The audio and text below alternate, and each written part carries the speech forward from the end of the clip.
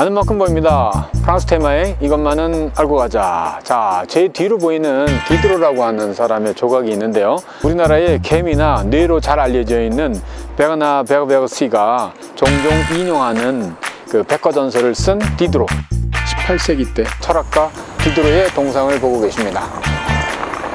이 디드로'의 고향 랑그르라고 하는 도시에 와 있는데 저와 함께 랑그르 도시를 여행하시죠. 구독 꾹! 좋아요 꾹!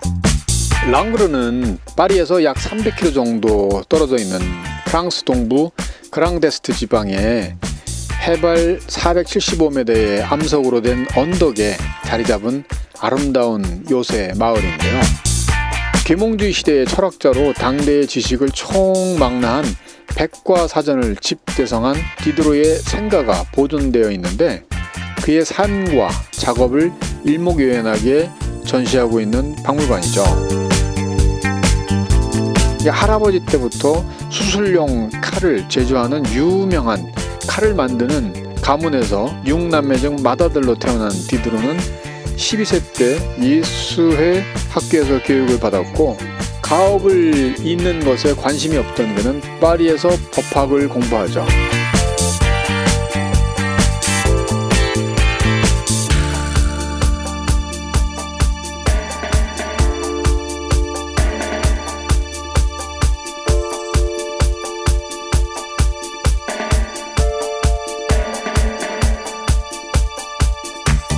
1742년 장자크 루소와 우정을 쌓으면서 몽테스키우의 케네, 비퐁 등 당대 최고의 지성인들과 네트워크를 형성하였고 약 180여 명의 집필자들을 동원해서 학문, 사상, 기술을 집대성하고 인간적인 지식의 대부분을 모아놓은 백과전서를 편찬한 것이 그의 가장 큰 업적이기도 하죠.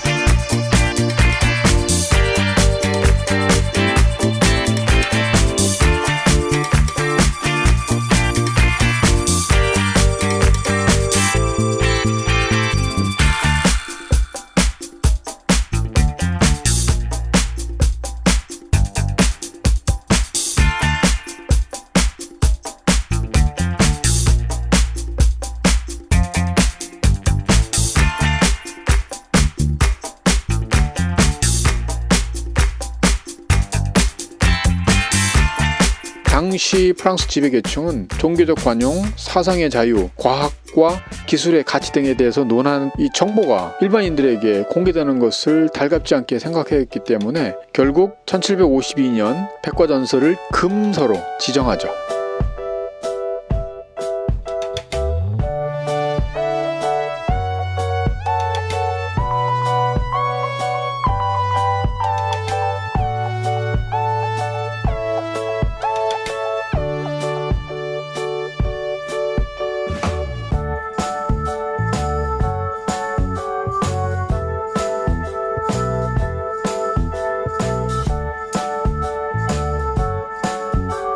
접시를 엎어놓은 듯한 형상의 지리적 이점 덕분으로 수천 년의 역사 속에서 버틴 난공불락의 요새이기도 하죠.